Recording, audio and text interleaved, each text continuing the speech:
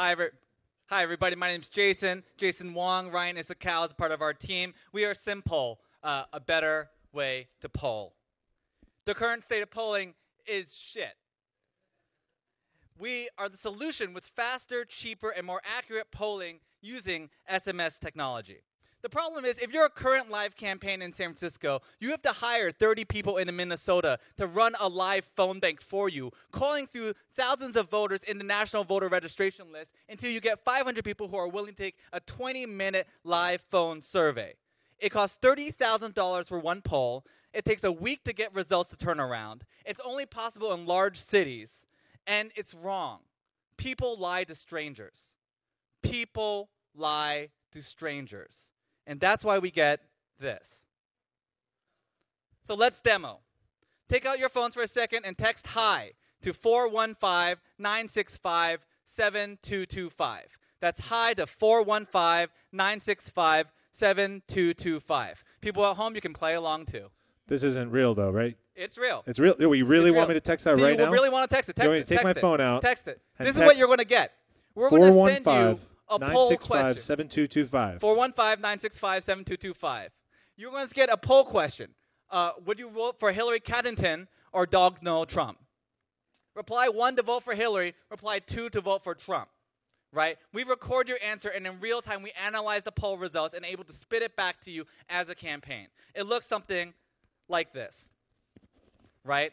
And it constantly updates every 5 seconds as we get new results. What is this? This is a text-based polling service that lowers the cost barrier to entry while also increasing accuracy and turnaround speed. Instead of calling people, we text them. Instead of asking to stay online for 20 minutes to do a phone survey, we allow them to respond in seconds with a direct SMS response. Results? Right there.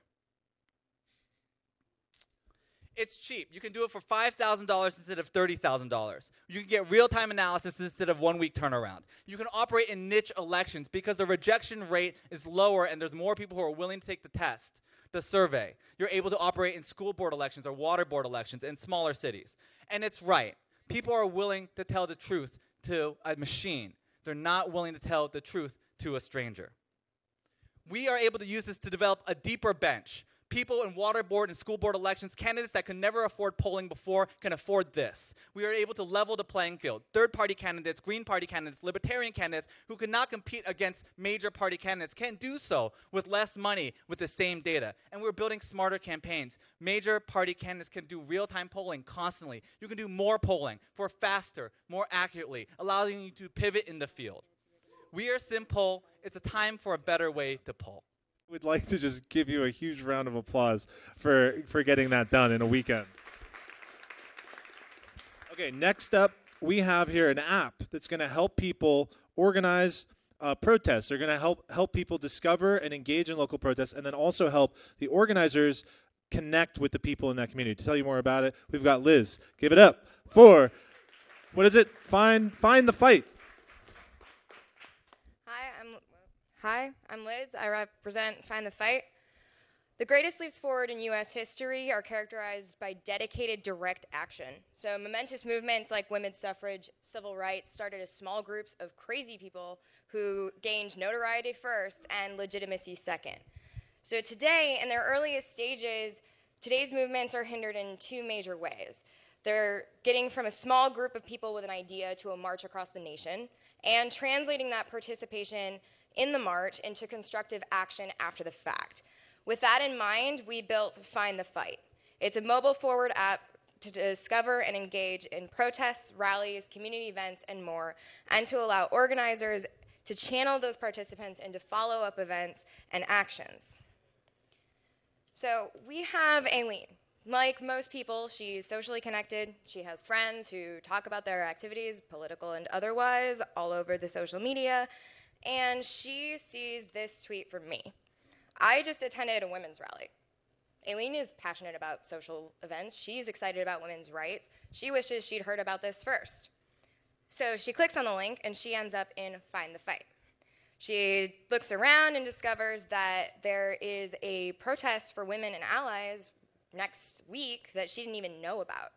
So she looks at the details, decides it's something she wants to be a part of, signs up for notifications, She's going to get an email to register for the notifications. She's going to share it on social so that she doesn't have to go alone, and so that people like her will find out about the event beforehand. And she protests. She stands up to the man in the end. Yet, after the event, the organizers email her and they say, thanks for coming, but we need to do more. So she clicks through the email, calls her legislator with our nifty participation from Hello Gov, who you'll hear about later. But with this information, they'll be able to determine how many people from the rally actually called their legislator to do some good. If she's not feeling like dealing with email, we'll also send her a text notification instead. Afterwards, because she signed up for this rally, she gets to hear about other organizations in the area that are doing similar things. So she's going to attend the Women's March in San Francisco. She's going to tell her friends about it. She's going to close the loop that brought her here in the first place. So growing Find the Fight, we can do this by organizing partnerships. Local organizers can load their lists and more effectively drive post-event action. It also encourages social loops because people want to talk about the cool shit that they get involved with. They also want to not attend rallies by themselves. And we can also scrape and use APIs to pull in event data from all over the internet. So what's next for us? We're looking at dedicated mobile apps with push notifications and text messaging to allow organizers to operate their event in real time, and even future features like point-to-point mesh networking that allow the network to stay connected while on the fly. You can help us by connecting us with high-quality progressive organizers, ideally local, and telling us about online resources for event information specifically related to direct action. As this is Find the Fight, join the revolution. Hi guys, I'm Steph, presenting for the team Popularly. We want to empower citizens with their consumer behaviors. So we've got two quick questions for you today. Do you know what is politics and how it works? Well, politics is an attempt to answer the following question: how do we live together? You know, how do we organize ourselves in the society? So how do people think about democracy today? Well, we have this lovely idea where, in principle, you vote and share your intention, and eventually policies get passed and to make your life a little bit better.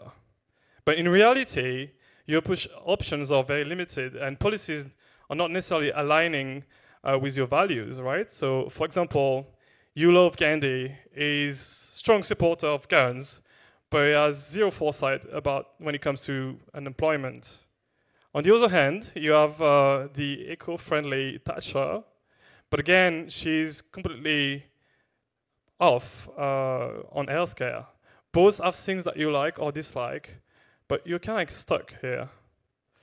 On top of your limited options, your influence is diminished by money, corporation, and lobbyists.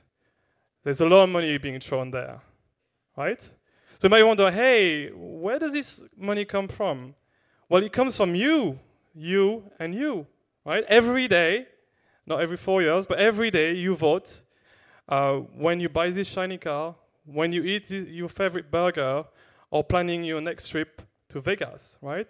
So today we're hacking this loop and giving you the power back to you.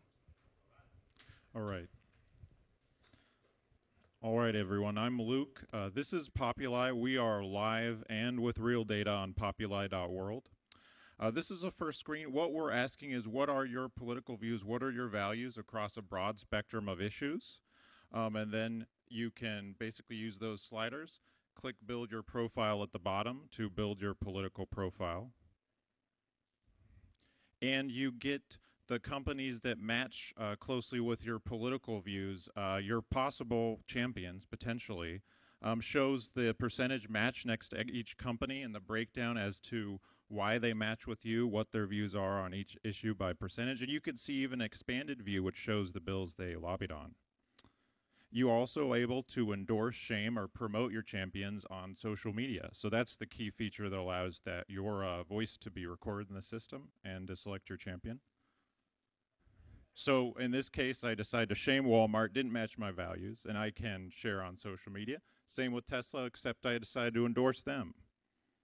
So revenue model, really free for consumers. We see a huge potential for businesses promoting ads specifically tailored on specific issues. Also advocate toolkit, as well as key data insights for institutions and governments. Thank you. Thanks, everyone. And follow us on @Populi_World.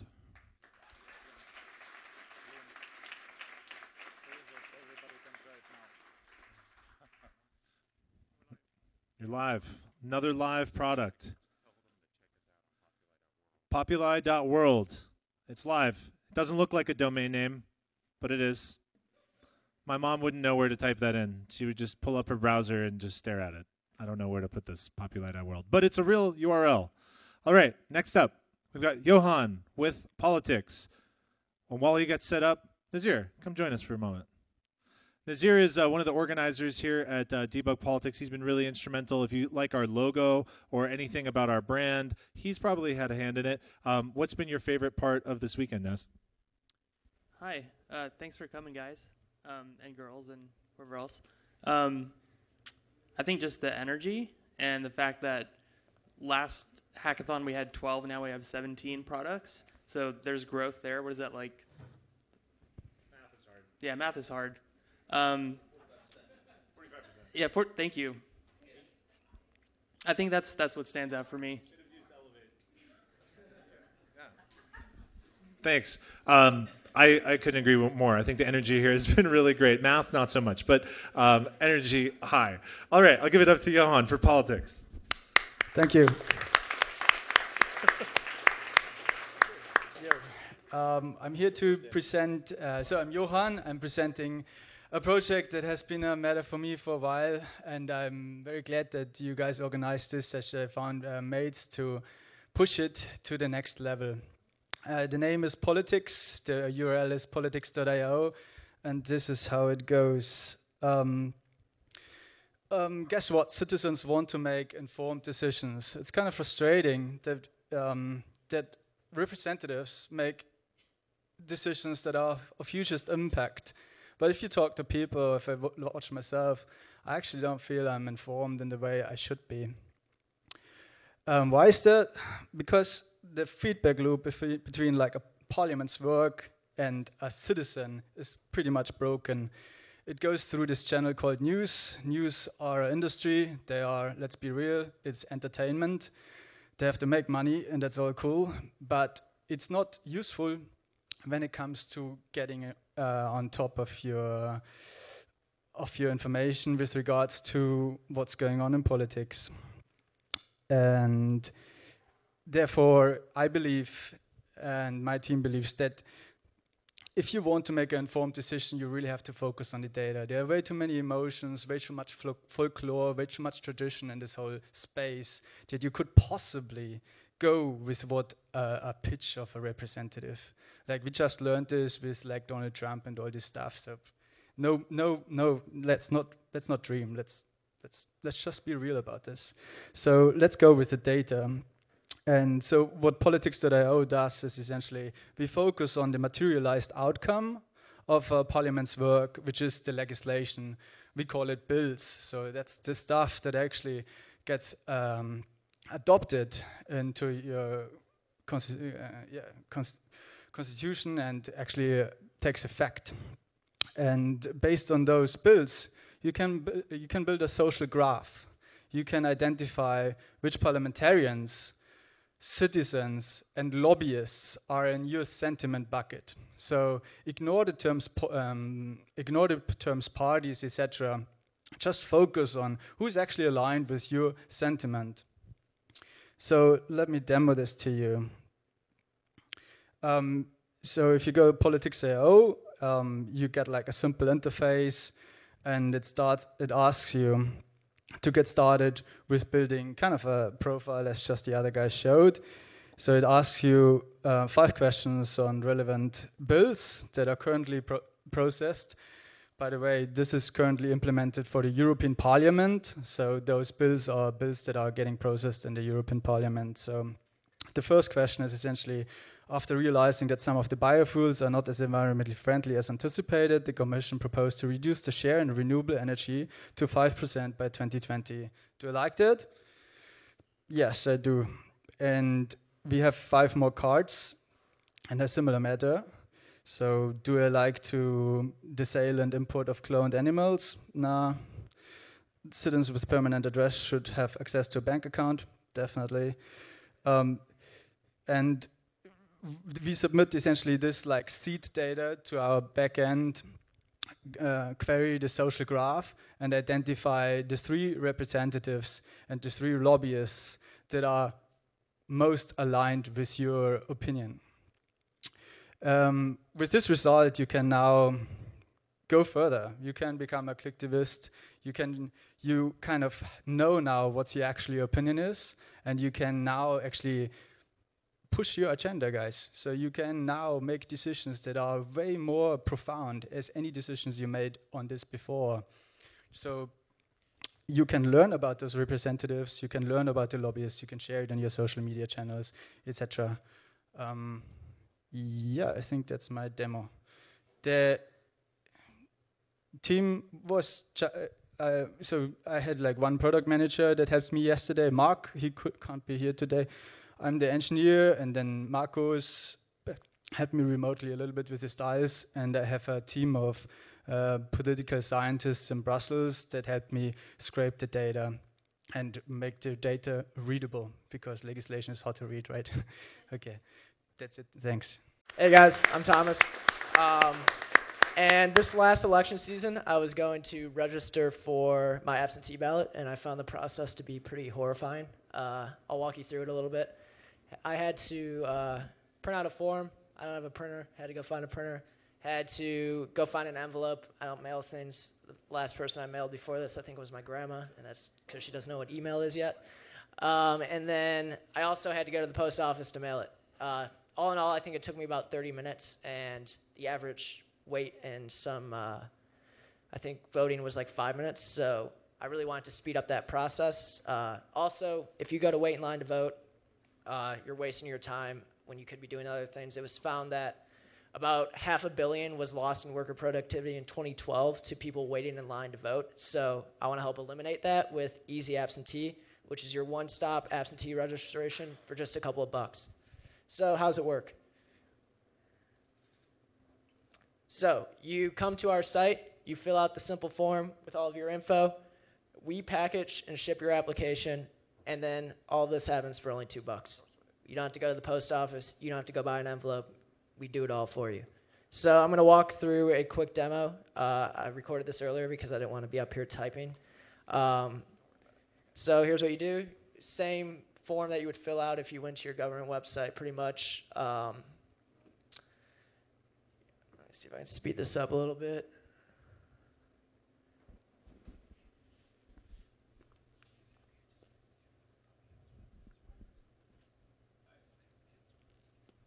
All right, so yeah, you come here, fill this out. You view your application. If it looks good, you sign it. I trust you guys, so don't steal this. And there you go. You have now registered to vote for your absentee ballot, and yeah, now you can, share your voice and get out and vote. So yeah, thanks to my team, and we're Easy Absentee. Go out and vote. Thanks. Nice job. Hi there. So we are 3 software developers. We have Miguel Carranza is up there in mission control. Say hi. Running the live stream up there, Miguel. Yeah, giving us the good stuff. Tonio Borrero is standing here next to me, and I, Alfonso Perez. And we are Bullshit Meter. All right, so although it's getting increasingly more difficult in some sense, maybe, to deceive and to like spread news to the public, well, sometimes it still happens, and when it does, the consequences are terrible, right? So, for example, we all know this example of this fake news article that came out about this FBI agent suspecting Hillary found that Hillary investigation found that in his house, and although this was quickly debunked, so she's okay. You know, she's okay. Hillary, she made it out okay. so yeah, the information was already out there and the damage was done. And so we've come up with a tool that aims to partially solve this problem by acting as a shield for online bullshit, right? So this is actually, by the way, a fully functional product. We got together on Friday and we just didn't sleep yesterday a little bit. But so we're creating this index of news article categorized by the percentage of bullshit there is within them. And then we're populating that index with this Chrome extension that you can download and install. And with your expertise and informed decision, you could help other people to decide or to see if the percent of bullshit that is within a news article. So, all right, yeah. So, whoa. You just glossed over that slide there real quick. Yeah, well, maybe. Just gonna say. So we're gonna see how this works in practice, right? So let's see, I'm surfing the internet, right? So I see this news article and I click on I've got a lot of extensions already. All right, so just have to reload. Yeah, this one that works. Do we have internet? We have internet? Yeah. All right, so just by the way, just doing it. All right, so there's already 2 votes. It says 75% bullshit. I'm just gonna connect my computer. That's all right. All right. Bullshit. All right. So yeah, we'll just keep scrolling. By the way, we're implementing authentication methods, and so right now it's integrated with Google Auth, and we're still in the works of measuring the votes a little more clever and by using a bunch of different algorithms. So this information is a bit more meaningful. And also, we're collecting a bunch of different metadata for these articles. So about these articles are. So this gives us enormous possibilities. So that's why we are not only open source, of course, but we are releasing a public API so you guys can access it and try to make the web a little bit more true. So we're excited what you guys can cook up with this. And that's our Twitter handle. So if you guys have any ideas or how we could improve, just ping us. And thank you for your attention. Woo! All right, next up, fighting voter suppression, voter aid. Hey everybody, I'm Matt. This is Helen. Our whole crew is out there scattered. We'll introduce him later, and we are voter aid. Couple things. Voter suppression is rampant. And as much as I think we may be protected from it, or we feel like, it's happening everywhere in the United States. And this is a direct denial of our civil rights. The 15th Amendment protects everyone in this country to have the right to vote regardless of race, creed, color, et cetera, et cetera. Voting Rights Act, most significant piece of legislation in America's history, arguably, in many ways. Right now, there's really nobody that's tried to track voter suppression. So we know it happens, but we don't know where it's happening and at what point. A lot of times it's reported after the fact. So we're not able to solve it at the point of incident. And because there's not a lot of stats around what's actually happening, but we do know there are a few things that are taking place. There was one quote that you mentioned, that $500 million or $500 million lost in productivity, standing in line, voter ID issues, precincts having to scrap votes. And there's so many different forms of this happening. This is just a very, very small list of ways that voters are not able to vote at the polls in the way that they're allowed to. So Helen's going to go through the solution. So our solution is to stop voter suppression at the source. We want to register on-the-ground responders during Election Day, have an immediate response to incidences of voter suppression, and inform voters about their rights. We also want to raise awareness of voter suppression by mapping each of these reported incidences. We want to measure the impact and then analyze the reported incidences to inform policy. So how does it work? Voters text voter aid to a number. We don't want to expose it right now because it's someone's number. Voter aid helps voters understand their legal rights by an automated responses, and then in instances where that needs to be elevated to a real person, we have what we call responders helping. And we also offer multi-language support because one method of voter suppression is unequal access. So what a responder is a volunteer who helps voters understand what's legal and what's not. And they're not bound by the same restrictive laws that poll watchers or observers or challengers, depending on what state you live in, what they might be called. They're not bound by the same restrictive laws that poll watchers are. So for instance, in Michigan, the number of poll watchers that you can have per precinct is only 2. And there are restrictions over who is eligible to become a poll watcher. So this opens it up to far more volunteers. Because responders are essentially just clarifying the law instead of challenging the law. So this is our demo. Wow, it's a little bit bleached out on the screen. But essentially, a voter is texting voter aid. So they get an automated response asking where the address that they're registered to vote is. This helps us map their location. So then they are also asked to text number of the corresponding problem that they're facing. So in this case, they can't find their polling location. It's a little bit slow. So they can't find where the library entrance is to their polling location. And so we are connecting them with a responder. And then the responder interface looks like this. Essentially, someone registers online to become a responder, and we text them saying someone needs our help. If they're able to respond, they reply yes, and then we send the responder's contact info to the voter. And yeah, so this is also, we also have a registration form that's live. It's a little janky at the moment, but it's everything you need is there. But you had a whole weekend. I don't understand.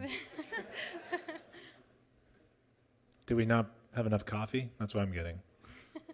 Definitely It not must have enough been the coffee. And this is our team. Yeah.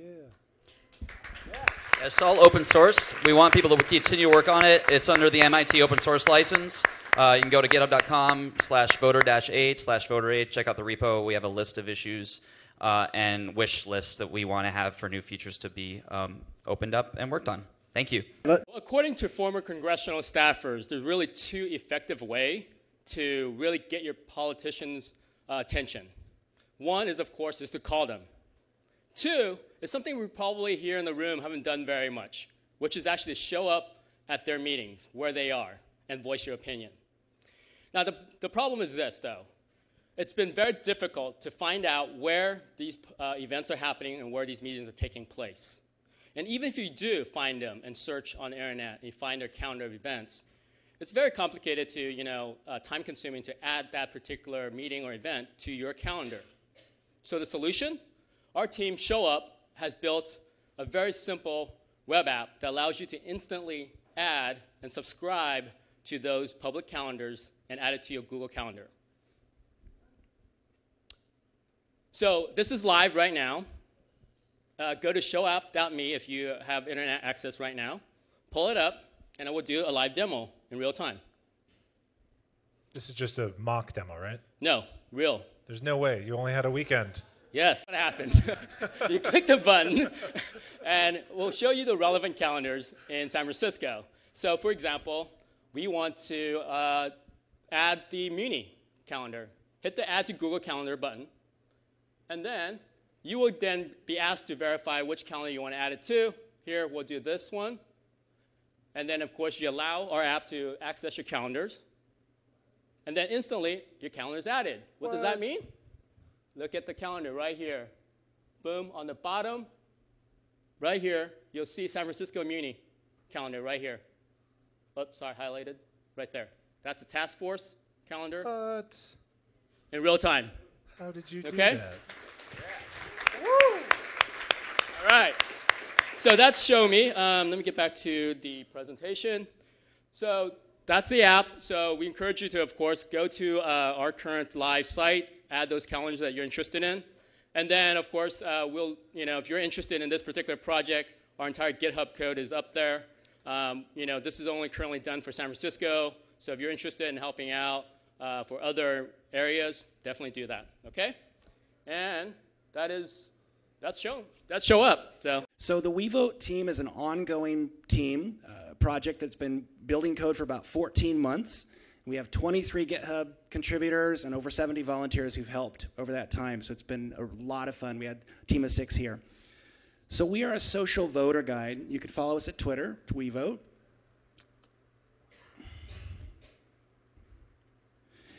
And what we decided to do at Debug Politics SF2 is to focus on one area of our product that needed some design user flow built out. So what we focused on was the task of creating and sharing a voter guide with a Twitter sign-in. So we used the Google Ventures-inspired design sprint methodology. Very fun. Check it out. It's pretty well done. And came up with this. So we start with the WeVote site at WeVote.us has has tens of thousands of candidate and measure items in the database. And so what we did was we started from one of them, which is the California Prop 59, and we said, well, when do we want to introduce the concept of creating your own voter guides? We started with, well, let's imagine someone supports that, and then adds a comment. And at that point, we want to ask them, are you interested in learning more about creating your own voter guide? There'll be a number of other places in the site where I think we can feed people into the voter guide creation process as well. So as part of the onboarding, we looked at what are the reasons why people would create voter guides to educate others. And we all have friends in our networks who are creating these voter guides and sharing them on Google spreadsheets and docs. So our hope is that WeVote will provide that as well. So letting yourself be seen, letting your opinions be seen. There's we imagine there's tens of thousands of organizations across America that create voter guides and are interested in distributing those. And then finally getting feedback, whether it be friends commenting on your voting opinions or wanting to just see the number of visitors. So we go to the sign-in process. Working with Twitter has given us a ton of information, ranging from photos to background images to demographic information. Also, upon signing in, we envision being able to auto-follow all of the other voter guides attached to Twitter handles of the people that you're following. So when you get into your ballot, you can see all of the voter guides of people you're already following. So there's a number of ways you can find items to add to your voter guide, whether it be by location or by searching. And let's just say we choose that one. And then we're dropped back into an existing voter guide where you can actually see what opinions you're sharing either with your friends or publicly. So we have open engineering and design internships. We're always recruiting volunteers. We're at Code for San Francisco every Wednesday night. Very thankful for Code for America for hosting. And if you're interested, check out WeVote.us, and our GitHub is, as you guessed, We want to help you out with influencing new government regulations. It's something that not a lot of people know about. Who here in this room has actually visited the Federal Register before, or even knows what it is? Just raise your hands. The what? Wow, like almost 5 people? Oh, that's pretty good. So it turns out that if you want to influence new regulations, the thing you do is you submit policy comments on the US Federal Register. And what happens is the federal government is required to respond to some of those comments. It depends if you actually say something relevant. But basically, this ends up like actually having an impact and preventing agencies from making all sorts of mistakes. When I first found out about this, I got a bunch of people together and started doing research to try to submit comments. But it turns out the doing research part seemed a bit easier than finding things to comment on properly. So their website is okay, but when you go to it and you sort through a category, you'll just find tons of irrelevant, not very significant policies for every significant policy. And if you even if you find something relevant and there's a lot of people commenting on it, you'll just find oceans of spam and have a very hard time manually clicking through PDFs one by one, looking for decent comments with analysis you can build off of. So our goal with Regulately is to make it easy to find the most relevant policy to you. So how do we do that? This is what our homepage looks like. You can filter the open policies, by category. You can see how many people have already commented. Are other people interested in this? You can see the engagement, so we're doing some calculations of how many people have commented recently. And you can use all of these things to find the policies that you actually want to learn more about. When you go into that, we've made it easier for you to participate. So we're highlighting more relevant policy information than you can find on the regulations.gov website. We've used the Watson text processing API to give you a sense of the sentiment of the existing comments. How are other people feeling about this policy? Is it very controversial? Do people feel positive or negative? You can view other people's comments, and one of the problems we've seen a lot is hundreds or thousands of spam comments on large regulations, so we wanted to give a different way for you to show that you feel the same thing as someone else, which is upvoting and downvoting. So we've just added that. And if you've read through other people's comments, you feel inspired, we have a link to let you go participate directly on the regulations.gov website. So new features, as Tessa just said, we just added the upvoting. Keep clicking. So another thing that would be useful that we're looking forward to adding is like sorting comments by complexity. Oftentimes, like the spammy comments are rather short unless it's just a form letter, and the rather like longer, detailed, more nuanced comments are like a bit longer. There's also like additional fields that are in the API submitted by regulations.gov, which like include things like, will this have an economic impact greater than $100 million? Being able to actually search by stuff like that means you can actually find things that are relevant. So you can also like analyze how impactful comments have been in the past when you have so many submitted through a common system and see like what sort of things correlate with success in impacting regulation. And lastly, we could do some optical character recognition in order to better sort through some of the PDFs that people submit. So please check out our live demo at regulately.us. We've got it all on GitHub like many of the other teams. We'd love for you to contribute. We're just starting to upload our issues now. So please help us help you make your voice heard when it comes to new government policies. Thank you. Nate Silver was wrong, and the pollsters now all recognize that the landline polls missed a very important part of the US, which is low-income people. And the statistics show that the majority of low-income people do not have landlines, so they are not answering any of those polls. Thanks. There you go. Thank you. SMS text polling is affordable, faster, cheaper, and they reach low-income people. We know this because we've been doing SMS polling for over 2 years. We are a nonprofit called Citizen Insights. We work on providing on-demand insights for policymakers from low-income people. We've had traction. We've done polling around issues around education, healthcare access, worker access. Our revenues are growing, are doubling every year, and we have currently the largest panel of low-income participants in California. Now, our vision is we have so far been a services nonprofit, so we do polls one by one. What we want to create is a platform with technology behind it that will enable us to scale to 1 million participants, to be a platform with open source data about motivations, perceptions, desires, and insights from low-income people throughout the United States. So what we've done this weekend, we're trying to build this platform that will accommodate 1 million participants. So basically in the past what was going on was a lot of Excel magic. So we wanted to try to get away from that. So basically what we did was we created a front end that pulls from a database, and this database has been populated with all the data that she's collected over the years. And what that allows her to do is that she is able to select different questions and select these different fields and then submit a query, and then it spits back out all the phone numbers that had those responses. So what's great is that if, let's say you ask someone, you know, these particular questions, are you looking for a new job? You know,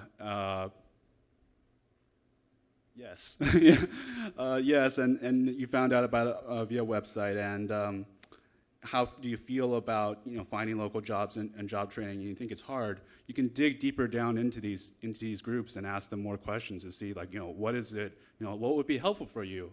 Would you want like a local number that you can call? Would you want a local office that you can go to? And yeah, like we put together the API and we got the front end put together, and we were hoping to actually submit it to the TextIt API as well. And what's great is that the text API allows us to generate very complex text message-based surveys, and that's what allows us to make ourselves accessible to these low-income participants. And beyond that, it's beyond just the US. I mean, the world, there's a lot of people in the world who only have SMS available? Thank you. We also want to show that you can add this SMS polling data to other open data sources. So transforming the SMS polling data with Ruby and Python, you can create something like this. And this is looking at low-income people in Santa Clara County and seeing if they are happy with the quality of their drinking water.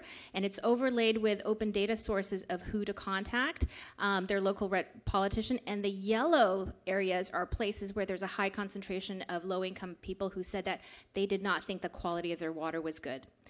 So on the scalability side, we have a plan for scaling. How do we get more low-income people to participate and get their voices heard? On the demand side, we have a number of foundations, nonprofits, other revenue sources to pay for these types of opinion surveys.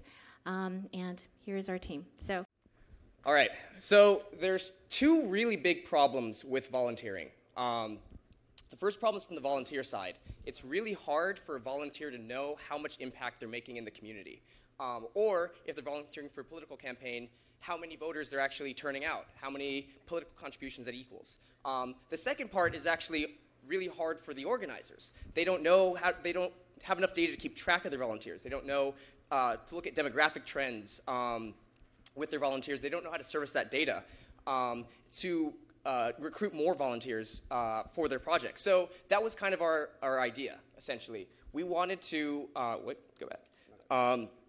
So volunteers and contributions to get out the vote campaigns and other events are extremely valuable. But we don't know how valuable they are. So we wanted to answer that question. We wanted to collect data to visualize exactly how much your impact was when you volunteered to a political campaign or a nonprofit organization was in dollars, in the dollar amount value. So for every hour you volunteered, how much does that equal in political expenditures to that campaign or political contributions from a lobbyist group? So we did some data analysis of surveys of voter participation, campaign expenditures, and just overall figures for voter turnout, and we calculated that the estimate value of each volunteer hour is $16.67. Now, that's extremely important because then at that point we know how many hours or what the dollar amount value is for a voter participating in a political election. So the stack we use is we just use R to analyze the data and construct that initial metric. We built our app on top of Rails, and then we surface the data and visualize it using Looker on top of a MySQL database. You're just throwing out buzzwords now. Yeah, that's all we're doing. Okay. And Kevin's going to talk about the prototype. Awesome. Hi. So I'm going to try and demo the prototype really quick. So we have this nice little web page kind of served up. So say I want to log in. We already pre-populated someone, Kenny, with some volunteer data, and he's been to a couple events. What's the password? This looks really good for one weekend. Thank you. Look at that loader. Holy shit. Oh, pre-made things are really nice. Unfortunately, we kind of stuffed in a lot of spoofed data, so the database is taking long, but we planned ahead of this. So this is what the login page eventually looks like when you get to it. That's good. And so from Looker, we surfaced this data, and based on the calculations we made, Kenny has contributed about $1,600. And then we have some more data based off that.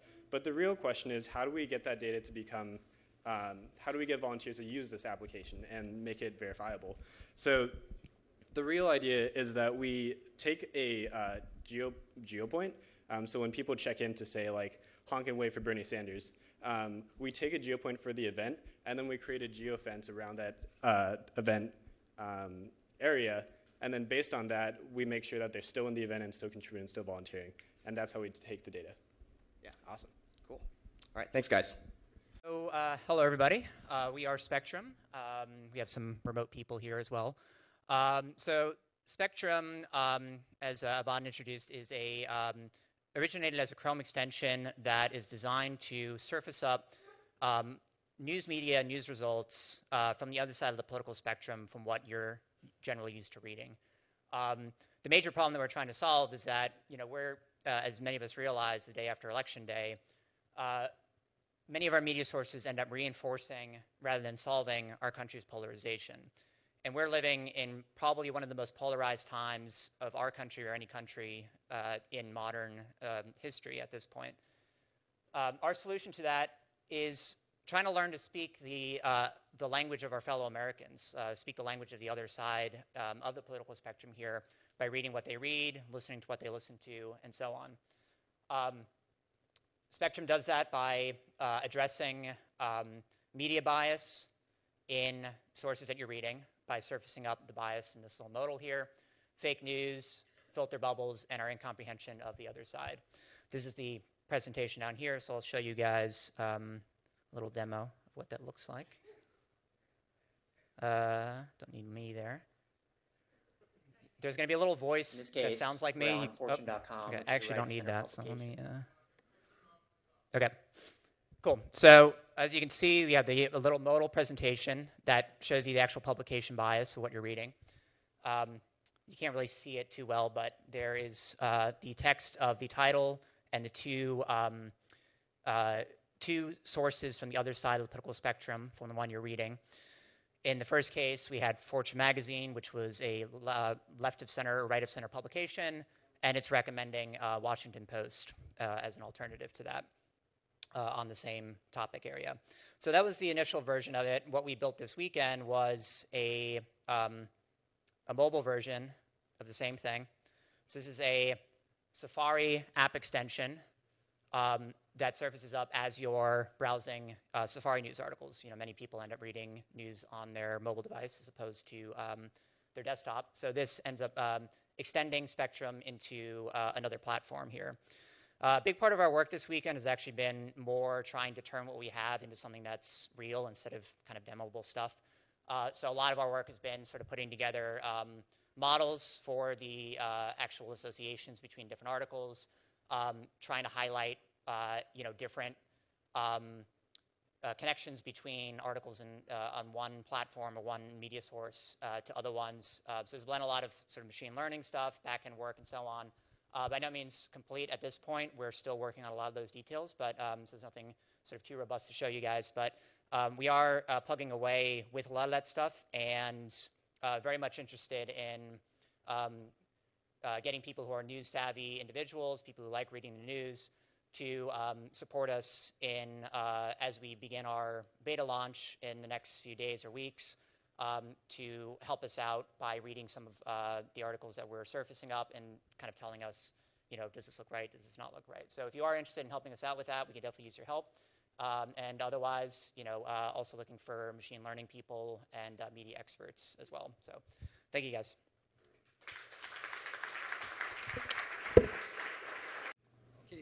Hello, welcome. My name is Florin. I'm 3 months ago I maxed out my credit card and I decided to move to the US. You got to eat the mic. Put it right there. You go. Trying, but okay. There it is. So yeah, 3 months ago I decided to move from Europe to here.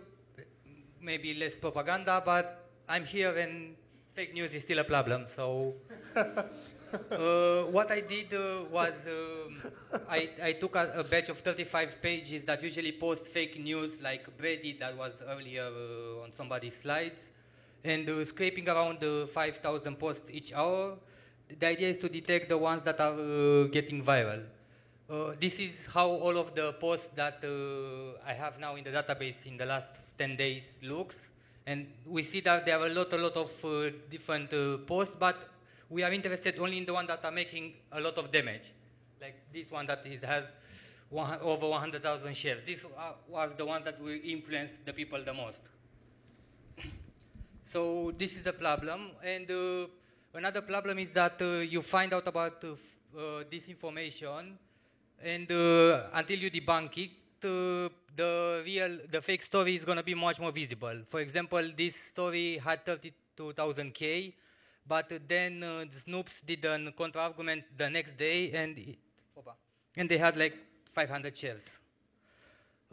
This is one of the scripts detected by the algorithm, and this was in the first hour, it had like 200 shares, and in the second hour, it already had almost 2,000 shares. Based on the exponential growth and other filtering algorithm, we are able to detect this information that we can then send to journalists that they can do fact-checking. So instead of checking 1,000 articles each day, they can only check 10, 20 articles and see if they are true or not. And this is the Snoops article. When they did it already, almost 80% of all of the shares for the fake article were already gone. Usually on Facebook, everything is about speed. If you try later, you will done. It's pointless kind of to do something the next day. Okay, I don't have a front end, so I will try a demo. And I didn't expect to have it.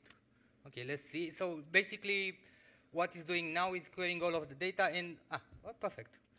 And it's outputting just the ones that are getting viral. And we can see the text information, the number of shares and different things that are not visible here. But we have a Google spreadsheet. This was the only thing that I was able to do.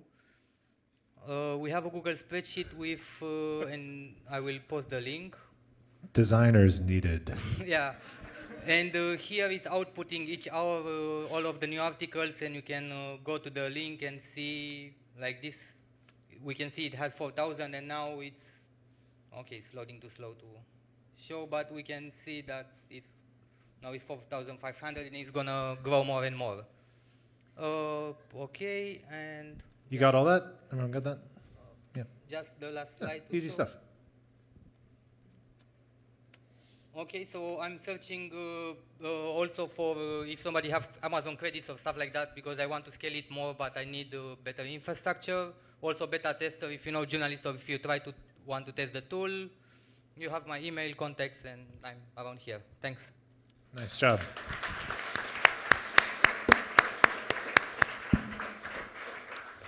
All right, well, while the next presenter gets set up, Andrew, do you want to come up for a second?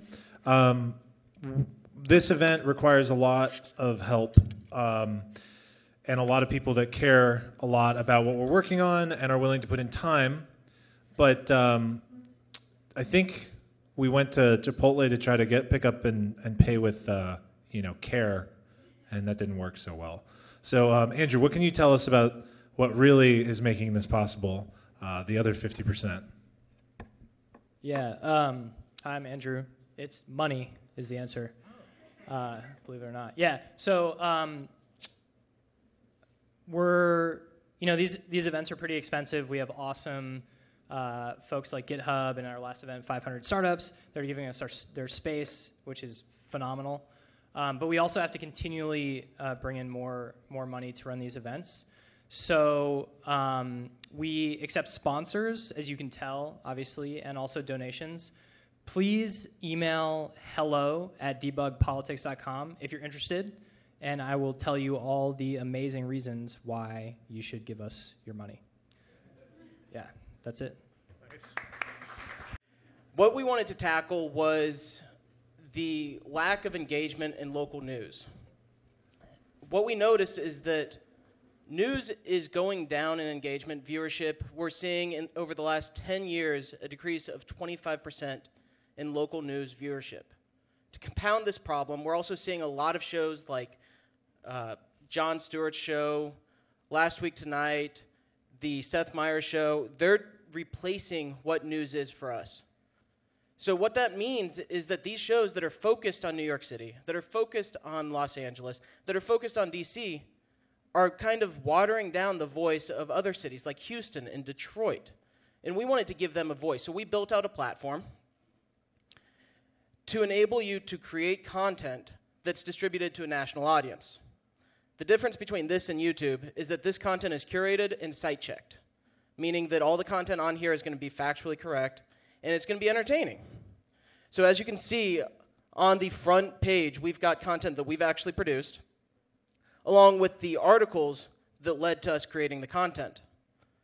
Then below that, we have content from who theoretically would be partners, who also create content for you to delve deeper into the issues that you care about. And as kind of a proof of concept to show how this could work, we produced a video for less than $100 that we think is actually pretty entertaining.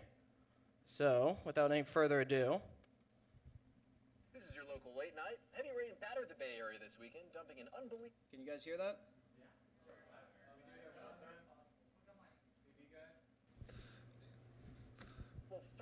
inches in the hardest hit areas. The AV? AV up in the nest.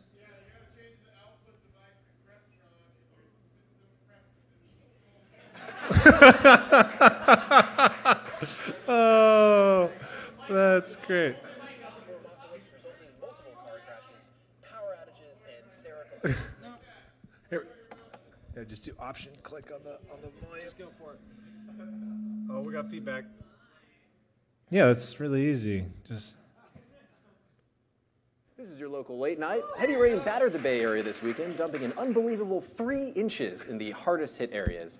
This storm-apocalypse resulted in multiple car crashes, power outages, and Sarah complaining about Uber surge pricing. PG&E later released a statement on the positive environmental impact of continuing to leave more than 3,000 Bay Area homes still without power.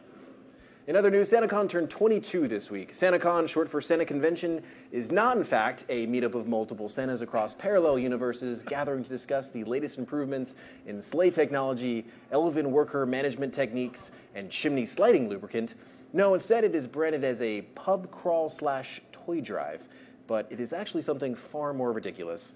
It combines a couple of San Francisco's favorite activities and worst qualities, wading through huge crowds of people with no justifiable reason for gathering, and believing with all of our hearts that we are still, in fact, 22 and in college. It's a holiday for people that want to relive those whimsical college years with a $5 Santa outfit and some good old-fashioned binge drinking. And as we all know, we definitely can relive those college days and do it well into our 30s. The experience will be all the more improved by dressing like Kris Kringle and making out with a stranger wearing a fake beard. From local late night San Francisco, this is Eric O'Donnell. I'm off to don my Santa hat and vomit in an alley. Woo!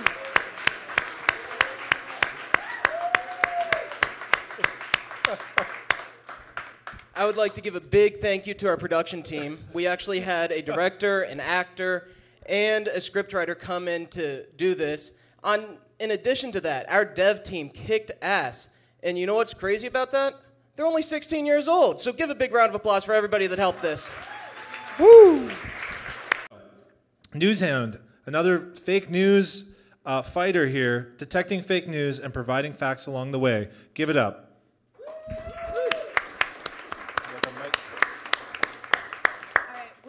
Hound, and we sniff out the fake news. My name is Valerie. I'm a journalist, and I consume news online just like everyone else here. Eat the mic. I do it in one of 2 ways. Eat I it. either Google it. I either Google it and I find the source. No, just kidding. Sorry. You gotta turn it on first. Oh. Okay. Small things. Hey guys. Woo!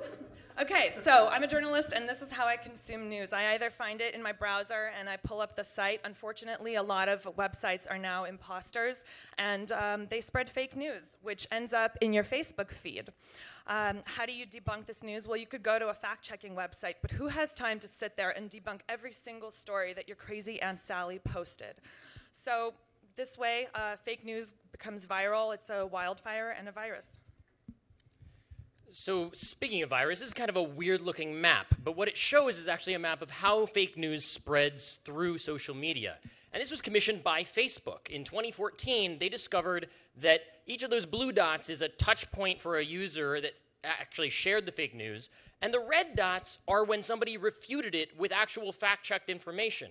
And what they discovered is actually the red dots really stop the spread of fake news. It goes less viral, and there's actually a 440% increase in the chance that the person who originally posted it will delete it. So we created Newshound. It's a browser extension, much like you've heard about tonight, and it does a couple of things. First, it sniffs out the most egregious offenders of fake news, the worst of the worst, the spam. Then it identifies those for our users directly in line in Facebook and when you're browsing on the web. Then it also takes the trove of existing fact-check information that people have spent years of their lives devoted to printing and writing and handcuffs it directly to the fake news itself, so that when fake news goes viral, so does the truth. How's it going, folks? My name is Ryan. This is Jeremy. We're two of the engineers on the project. I'd like to say for the 100th time tonight, fake news. People are interested in this, right? So let's begin our journey with a potentially dangerous journey to Facebook. right? And before we dive into our Facebook news feed, that looks real to me. Let's equip ourselves with the browser extension that will help us dissect what's going on our news feed. So I've got this new friend named Ryan who's just recently started posting on my wall. So I thought I'd see whether Newshound helps me out here. So I've got their standard algorithms going. And, oh, yeah, this looks like this could be a problem. But, oh, my, this is red. There's all sorts of reasons why this is a problem. So our approach to identifying fake news online is 2 steps. The first is an automated system that analyzes the source of the news. This system asks questions like, is the website less than 6 months old? Is the website operated by a single person or an organization? Answering these questions helps us identify some of the most egregious news and some of the worst purveyors of fake news online. All right, so Newshound's algorithms are pretty clever, but let's see if there's more to the story. Let me go ahead and see if Snopes has anything more to say. Cool. So as Jeremy was pointing out, we have several pieces to this puzzle that, again, help us identify fake news. Previously, we just had our automatic system, which gave this story a score of 21 out of 100. He recently enabled the Snopes fact-checking channel, which adds additional layers of scrutiny to news on our news feed. So what we use here is information or online refutations by fact checkers of viral ideas. So if I work at Snopes and I publish a rebuttal to the idea that the Pope endorsed Donald Trump, if I publish that once, then we use a natural language processor to look at the articles that are shared on your Facebook feed, and we ask, is this article about that idea? And no matter where the article is published, no matter who writes about it and where it gets shared, we can track it and we can share with you the fact-checked resource. All right, so it looks like Snopes had more to say. This has an even lower rating. Let's see what they had to say. Oh, it looks like their address is the Westboro Baptist Church. And Obama apparently never banned the pledge.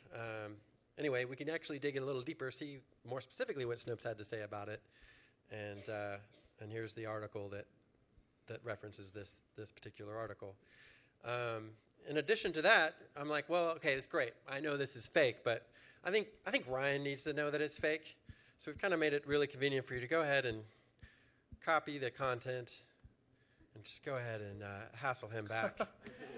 and now, boom, Ryan's better informed, and the world is better for it. Thank you. This last part I really want to highlight because everything we've seen so far makes it easier for me, the person that has this extension, to be better informed and to consume news in a more intelligent manner. But the ability to share this information with my network is what actually helps us stop the spread of the virus. As Quinn mentioned earlier, posting the refutation to these viral lies helps more than any other factor in stopping the spread of fake news. So we are live at getnewshound.com.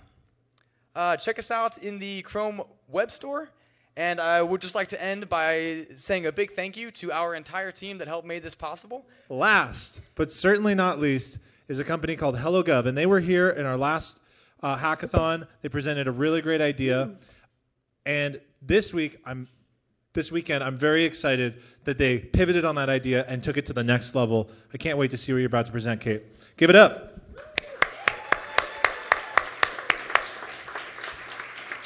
I'm Kate, and our team built HelloGov, which is the easiest way to get your social media followers to call their congressional representatives. We actually know that calling your representative is one of the best ways to have an impact. And how do we know that personally? I was one of those congressional interns answering the phone. We do listen to you. We write down what you say, and it does matter. So HelloGov is a tool for social media influencers that actually lets you, through a very lightweight website, generate a campaign link that you can add to your social posts. When your followers click through that link, they get everything they need. They find out who their representative is, get them a script that you can help customize, and actually dial the call, all right from your tweet or your Facebook post. So we love influencers. They're great. They have this outreach to huge numbers of people, but they, those followers that follow them, they have a many-to-many relationship to their representatives. If you're an influencer, you don't know who those people are and can't really give them exact instructions. So that's where we come in. So your influencer can go and set up a campaign through our website, and here it is conveniently on mobile as well. And then they can create a custom campaign call script, which is great because you get to have a little bit more of that natural voice than some of the campaign scripts that you get. And then when you click through and post that customized link to your social page, here we have Sean King, whose work I know in using Facebook and Twitter really effectively. We all admired and inspired a lot of this project. You can then track through the number of calls that were made using that unique link. So we're going to do something exciting right now, which is a live demo of, here we go. All right, while I'm setting this up, who wants to hear a joke? I want to hear a joke. So, Knock, knock. Knock, knock. Who's there? Obama. Obama who? All by myself. Doesn't it feel good to laugh again? Too soon, too soon. So here we have Sean King's customized campaign that he's made with HelloGov. He's asking us to support him in supporting the Bridge Act. And let's find out a little bit more about what that is. So I'm actually going to enter in my address back in, just because I think it's important to know that this works live. So it's not just here in San Francisco, but actually in Spring, Texas. So this is my old representative, Kevin Brady. And I got this really cool script right here that tells me exactly what I need to say. So actually, let's make the call. Let's give it a try. Here we go.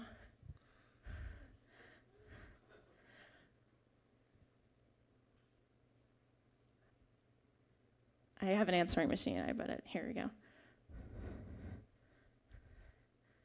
Put it on speaker. Hi, my name is Kate, and I'm a constituent of Representative Kevin Brady in the Woodlands, Texas. I wanted to call to tell you today to actually support the newly bipartisan introduced bill, the Bridge Act, because I think that people who have lived here and there are neighbors and our coworkers and students deserve to be able to have extended visas on the deferral for childhood arrivals and be able to stay and work in the place that they've always called home. So thanks so much for taking down my opinion, and I hope you have a great day. Whoa. All right. So, you could have just read that off of there too, right? Yeah, I improv'd a little bit, but I think that the key points are here, and that's what's great, is that your influencer gets to help influence what you say. So we have a Twitter. We hope you will follow it. Our distribution model so far has actually been to reach out directly to some of these major influencers on Twitter and on Facebook. We need your help. We have a lot of them interested already, but if you could join us, follow us, and then make sure that you retweet and tweet at people who you think are going to be really, really interested in having ways to easily add a campaign call tool to their social media existing programs and posts, definitely help us out. So again, we are HelloGov, the easiest way to add a Call Congress tool to social media posts. And I just also want to say, tech does its best when it acts in service of people who are already out there doing the work and making things happen in politics. So I've seen a lot of great stuff today, and I hope that here and beyond that you will absolutely keep building those tools. So thanks so much for everything today, guys.